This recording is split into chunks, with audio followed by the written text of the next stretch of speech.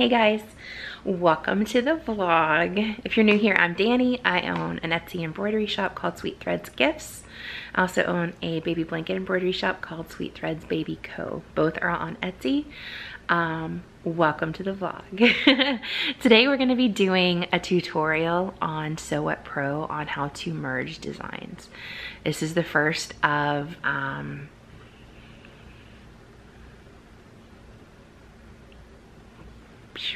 many. I'm going to be doing a series. That's what the word I was looking for. I'm going to be doing a series on Sew What Pro. So this is the first. Just how to merge designs. That's all. I hope you guys enjoy this. I hope you guys have a fantastic day. Thanks again for all the support. Talk to you soon. Bye guys. All right guys, let's get started on this Sew What Pro tutorial. All right, let's try this. Maybe, there we go. All right, so here we go. Go ahead and open up Sew What Pro. I keep mine pinned to the taskbar. It makes it easier for me to see it, to find it. Everything I pin to the taskbar makes it easier for me to find. That's the only reason why I do it. So we're going to create a baby blanket today. So let me go ahead and get my USB stick inserted. All right, it's ready to go. So here we go. Let's go to the desktop. This is just where I keep everything. It does not mean that you have to do it this way. This is just how I do it. Let's do a narwhal. Actually, I've already done a narwhal. Let's do a digger. Now, you know how I feel about these. I need to just delete them all as I go. I have over 350,000 files, just embroidery files. So I try to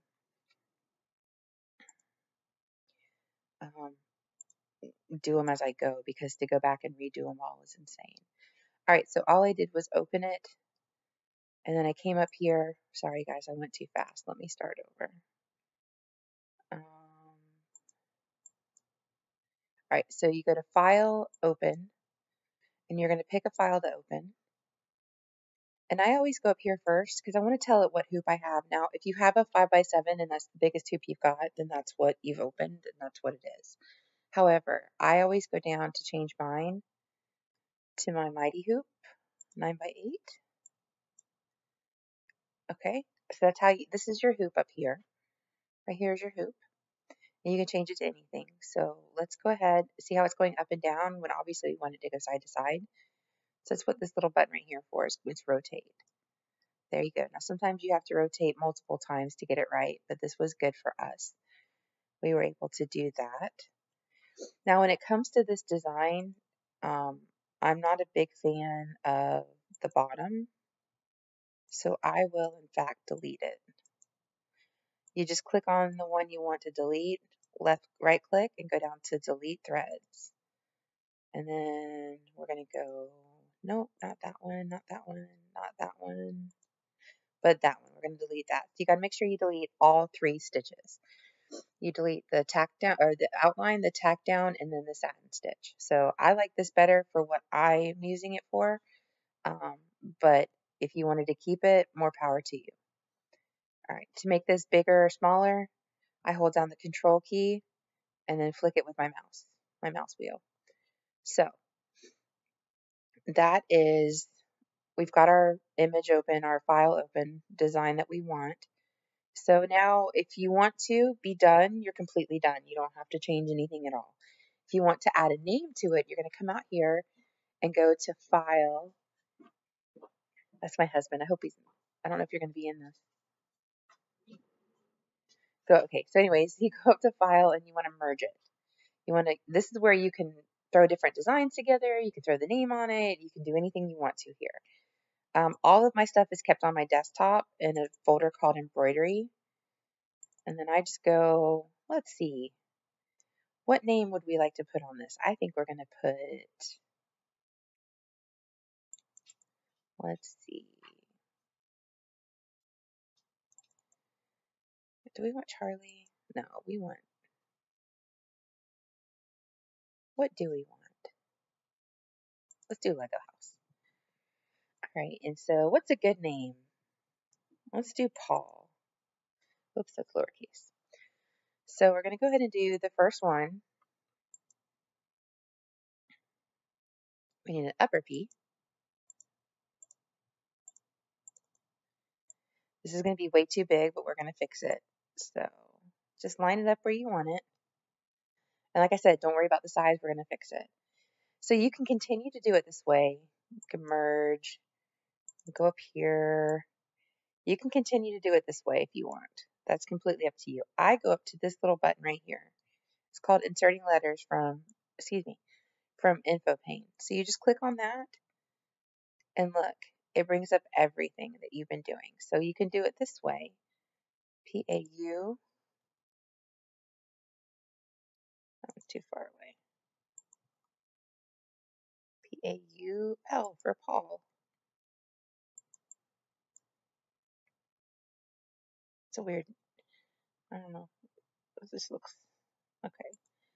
So anytime that you want to change the size of something, you have two ways of doing it. You can either do it here, which I do not suggest. I highly, highly, highly do not suggest that. It'll distort it, and you don't want that. You want the um, percentages to remain the same. So you're going to come up to Tools, and this is where you can do pretty much anything. But we're going to go all the way down to Resize Pattern, okay? And we're going to make it, this is where a guessing game comes in, maybe 80%. To be like that. All right, and this is where we're going to center it. Now you can either go like this to center it, which is usually what I do. I think that's still a little too big, in my opinion. Oops. Sorry, guys. So we want to go to Tools, Resize Pattern. Let's give it a 95. Let's see how that looks. There, that's better, I think. I think that's better. So you're going to capture all of it by using your your left button on your mouse. Capture it all. This button right here, if you look at it, it says Center Pattern and Hoop. That's what we're going to do. We're going to center it. Now, because this is usually on a baby blanket, we're going to make sure, we're going to check the size again for the whole pattern. Resize pattern. So, let's bring that down to like a 6. That's just for a sample size. This is not for an actual real size. But there we go. So that's that. That's how we did that one. So let's go over, now that we've done one, let's go over everything. Here's your obviously file. It lets you do all sorts of stuff. This is where we're going to save it. Edit, it's got some really cool stuff. I want to teach you one of the things about the edit button that I really like. So we're going to come up here and we're going to go back. This button that we hit to get all of these up, all of your letters and stuff up. Let's go ahead and hit that again. And that's going to take you back. So I don't know about you guys, but when there's a lot of colors in the same one that are in, an order like this, 8, 9, 10, and 11, on my machine, I have to go in and assign it a color for everything. Not necessarily what it does in Sew It Pro, but when I go to my machine, I have to tell it what colors to use because it's a multi-needle. It's not a flatbed single needle. A flatbed single needle, you just rethread. You don't have to tell it different colors because you're controlling what thread goes when. When you've got a multi-needle, you have to let the machine tell it which needle to use. So that's what that comes in. But where I'm going with that is if I have all these in a row, I don't want to type the same number over and over and over again. So we're going to merge it. It's also called join. I'm sorry, not merging. We're going to join the threads. So you can come over here to edit, and you can come over here to join threads. And if you watch, it's going to ask you which ones you want to do. We want to join all adjacent of the same color. If you put join all threads of the same color, say you have one up here and one here and then 2 down here, you only want the 2 down here to be connected, but not these. It'll do the whole thing, and it's just a huge mess. So I always go to join the adjacent of the same color. and that'll take care of these. However, if you've got like, say 4 and 5 here were the same color, it'll also put those together. So what I always do, just to be safe, because I'm a safety girl, I always come over here and join the same threads starting at thread number, and here's where I want it to start. I want it to start right here on number 8. So I'm going to put 8 in here. It's only going to affect 8 down. So it's only going to affect on mine right now 8 to 11, because 11 is my last thread. So we're going to go ahead and pull it number 8, and if you watch, it shrinks down, so I only have to hit it the one time. So that's that one. And then we're going to just go up to File, Save As. It's really important that you click Save As and not Save, because if you hit Save, it'll save it as the original. And it'll mess up your design. So make sure you always do Save As. Come down here. I save all of mine on, I've called this one number 1 because it's the one that goes into my first machine. I do have a second one right here that I put in my second machine, and I keep it separated with a little sticker because that's just what I do. And then you just save it, and you're good to go. Now, say you want to merge a design and a number. So let's go ahead. We're going to open up. What I always do first is I always open up the number first. So let's go to open. This is going to start us all over again. I keep all mine on the desktop. Let's just go to make it easy. We're going to do a number 4. Okay, so File, Open, and within here find your file you want to open. So go ahead and open it. And it's going to be, mine is a small 5x7. So of course the first thing I'm going to do is change our hoop size over here to Adjust Hoop Size. And I'm going to take mine, because I use a 9x8. 8x9, 9x8. Let me find it. There. Nope, it's a 7. Here it is. So that's what I do. I go ahead and make it the big one. And I'm going to go ahead and take it and line it up on one of our grid lines to make sure that we get it all done. So now let's say now I'm going to merge. Because we're merging the two together. We're setting them together. So let's see what we can find. Let's go into my files. Let's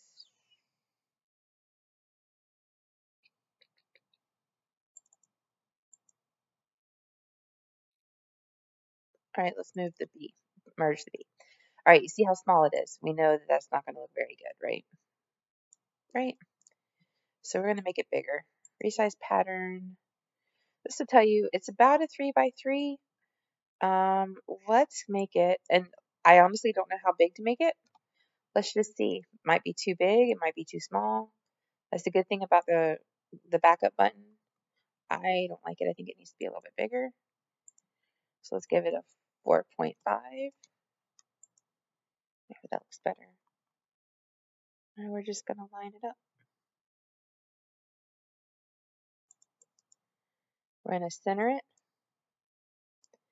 Now, this is where it gets a little interesting. You can leave it like this and allow it to go over, because what it's going to do is it's going to lay, I'm sitting here pointing at it like you guys can see it.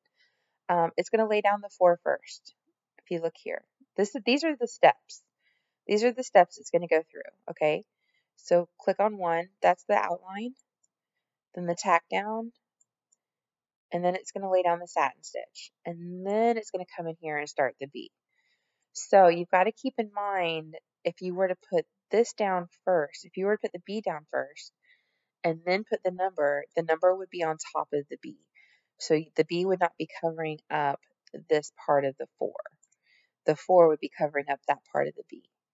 So you want to just not do that. You want to make sure that you're layering over the number and not under the number. Now you can go in, sorry, I'm going to move this around. Let me make sure I'm still in the, okay, I still am. Doopy doop. All right. You can go in and delete all of this and delete the satin stitch, but it still leaves the tack down stitch and this, because you can't remove you can't remove the fabric. Can't even talk. I'm sorry, guys. So you're going to want to, I'm sure there's a way to, I'm sure somebody's going to come back and say, oh, you can do this, you can do that. And I'm sure you can. I'm not saying you can't.